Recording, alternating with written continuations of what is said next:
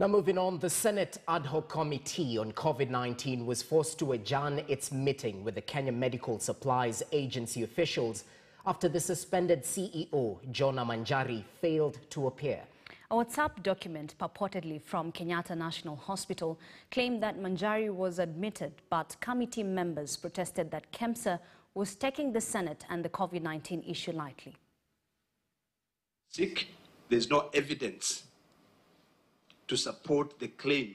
The letter is written there generally. That's why even the doctor who wrote this letter was very careful not to incriminate himself, because he said to whom it may concern. As far as I'm concerned, we do not have evidence that the CEO is unwell.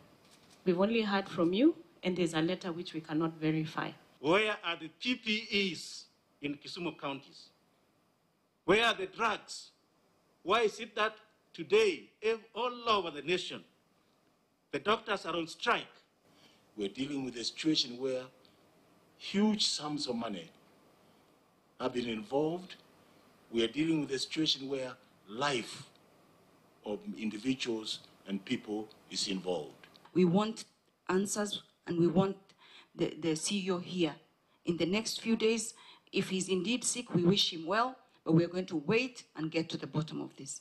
It is a high time we summon the board. Not alone the board, we have to summon even the suppliers, the companies. We need to know how they were given those tenders. We don't have the luxury of time here. By next week, we will start the engagement.